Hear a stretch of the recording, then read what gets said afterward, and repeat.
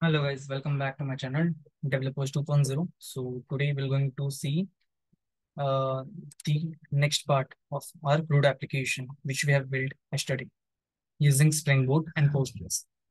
So till yesterday we have built our backend completely almost. So we are able to get all the mappings of our product which is there in our database. Even we are able to get the mappings or even we are able to get the list of products using the mapping get product by name, and also we were able to add products in the DB, adding product, also deleting product as well. So this all videos are in continuation. So I'll suggest you please watch the part one video building robust RESTful API with the Spring Boot root operation, and after that watch this video. So this will definitely going to help you out. And this all video are in the playlist of Telescope assignment, because we are just going through the assignment questions which has been given by Navin Reddy sir as part of the Telescope contest. Even I had written the blogs on first part as well as for the second part of the CRUD operation building using Spring Boot and the React. So we're going to have React as a front end, Spring Boot as a back end, and the Postgres for the database, for having the data stored in the database. So let's have a look on the code, like how we're going to manage the thing. And first I'll show you the demo of my project, which I have built using the Spring Boot as a backend, Postgres as a DB or the database, and React as a front end. So we're going to have a list of product, the product list table, which I have shown over here, that will contain the name, type, place, warranty, and at last we have given an option to delete the product. Suppose I want to delete the last product, Dell, which is laptop, which is there over the table, and the warranty period is 2021. So I'll just click on this delete button, and the thing got vanished. So the things are get ridden off once we have clicked over the button over here. The second thing is adding product to the DB or adding product to the table. Even I'll show you the database also. Let's suppose I'll make query to my product table, which we have created yesterday in the part one video. So you can see here that we have only 15 entries for the timing. So now let's create one more entry using a front end, which we have built using cat. So here, suppose I want my mouse that is of, okay, let's have a MacBook, as in this is a contest for MacBook giveaway only. So let's have a name as MacBook. I'll type as laptop, places my table, and the warrant period is 2025. Okay, we'll move ahead by this entry and we'll save things. Once the moment we click on the save button, we can see that the entry has been added successfully to our product table. Okay. Yeah. Even the ID is 20 because in between I had deleted and added some of the IDs. So here you can see that the MacBook has been added to our database with the type laptop, place as table, and warranty as 2025. So we have already seen the product list, deleting product, adding product. Now let's move ahead with the additional feature with Navin Reddy sir had asked us to build, like filtering product by name, filtering product by text, filtering product by place, or filter out the product who are out of warranty period. So we'll first see the product which exceeds the warranty. So in here we can see that the warranty for this products are been expired or exceeded. So this warranty no more exists. So for Asus Vivo, we can see that the warranty period is 2021. As of current year is 2023. So the warranty of this product has been has been expired. So now we'll move ahead and see the thing using uh, other option like filter by name, filter by text, filter by place. As you have seen that we have one product over the table named as MacBook. So let's filter out that table MacBook. Okay, I'll filter.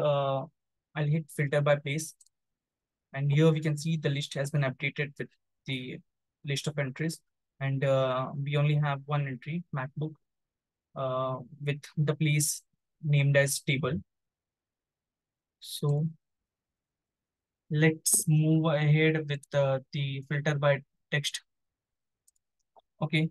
Filter by name. Suppose I want to filter black based. Black based. Okay. I'll just hit enter. Okay, my bad.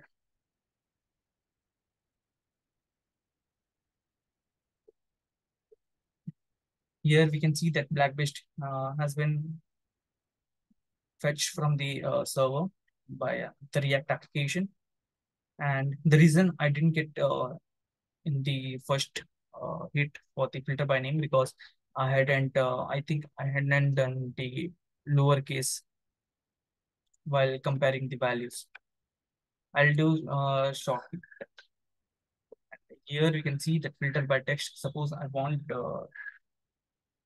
some product that contain black in it. So I could get using filter by text, either in name, either in type, or either in place.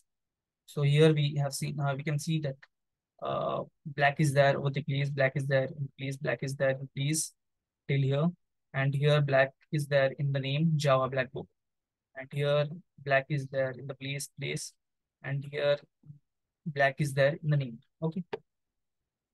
So each of the functionality is working. And now we can see, let's have a look on the React part. So I had built this many components like add product, filter product, headers, list product, because here we can see that we have header in my React application. And also we're going to need the add product component, product list component, and filter product component. So I had built add product, filter product, list product, and the header component. And my in app.js, I just routed the paths. Like if I'll click add product, my React application should be redirected to add product, and this component, add product component, needs to be picked. For this, I had used router component, router, and within router, I had added header because the reason uh, within header, I want to navigate from one component to another component. That's the reason I had added header in the router component. Okay. So now let's have a look on the filter product. So simple. There is no complex thing which I have done over here. So I just fetch all my products which are there over the server by using an get mapping by hitting this URL, get product out of warranty, which we have built in our last session. That we have already implemented a get mapping. We have handled this at get mapping for get all products. And for this, we are returning the list of products which are there over the DB. Okay. So I had installed Axios because this is quite good, I would say, framework within React, which helps a lot to fetch the data from the server side. That's the reason I had used Axios over here. Otherwise, even we can use the fetch and then fetch then functionality of JavaScript. That too will going to work. Okay. So I had written some HTML code over here using also used Bootstrap, and in order to do so, I had installed Bootstrap in my React product, and I'll show you the thing. Here we can see that in the list product, I just mapped over my products, and I just looped over my products, and I just displayed the thing: product name, product type, product place, and product warranty. And my key is the product type in the table. So I created one table, and I had just displayed using uh, a type of for loop uh, using map function in Java script. Okay. So also I had created one function. Also I had created one button over here, delete. And in order to handle on-click event, I had created one function, delete product, where I'm passing the product entity. As yesterday we have already built the delete product, where we are handling where we are getting the request body as a product entity, and we are passing that product entity to the service delete product, and within delete service product, we have seen that open declaration. Okay.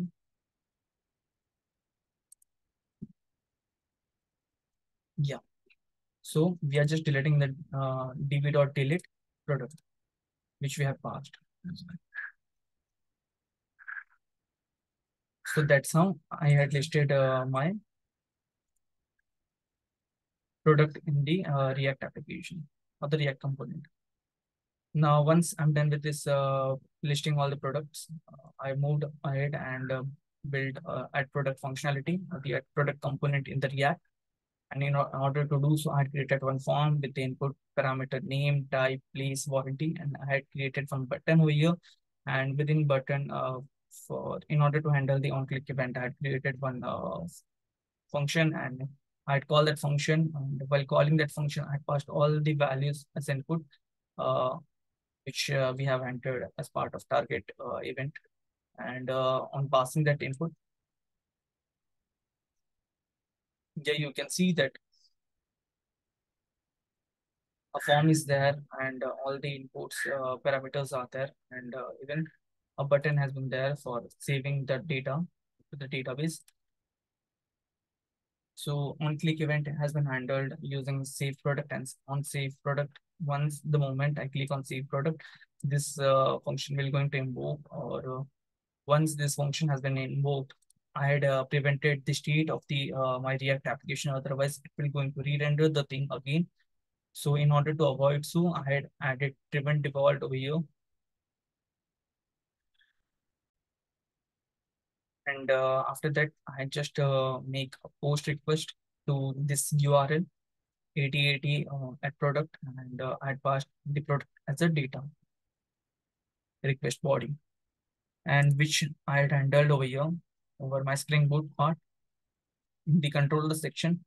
In order to add the product in the DB, I'm just getting the request body product as a product, and I'm just passing this prod object to my service class, product service class, where I'm adding the product to my db.save, and I'm just returning the prod a response. Okay, so that's how this is working over here. And as we have already implemented the fetching product based on text, or fetching product based on name, place, or getting a product whose warranty has been expired, we have already built that functionality. So I thought it's better if we could create some filter product type of thing, or filter product type of component in the React too. So in order to do so, I had created the different forms, like this is one form, this is one form, this is one form, and this is one button.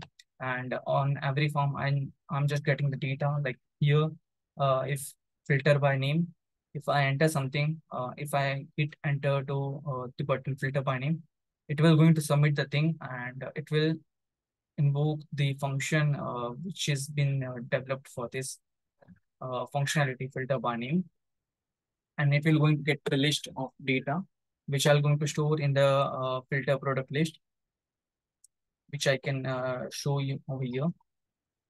So I had created one filter product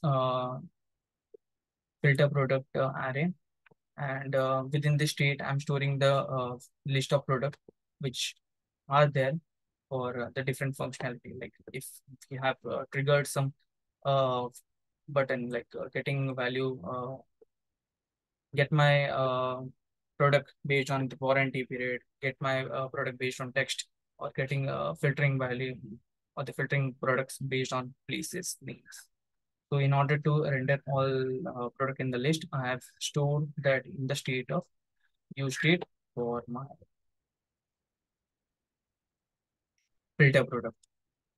Okay, so that's how I had created this React part, and I had integrated this with the Bootstrap using then Axios, and within Axios, I'm just making a request depending on the type which we have set over the Bootstrap or over the Spring Boot application. Like if I want to delete something, I had annotated it with the delete mapping.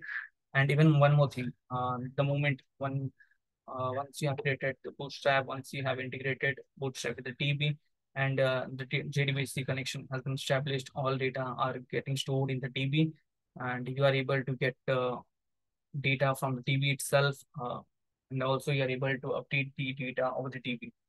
But the moment you create the front end part and you try to invoke the API call to your server, so you're going to get a cross service origin error, chorus error.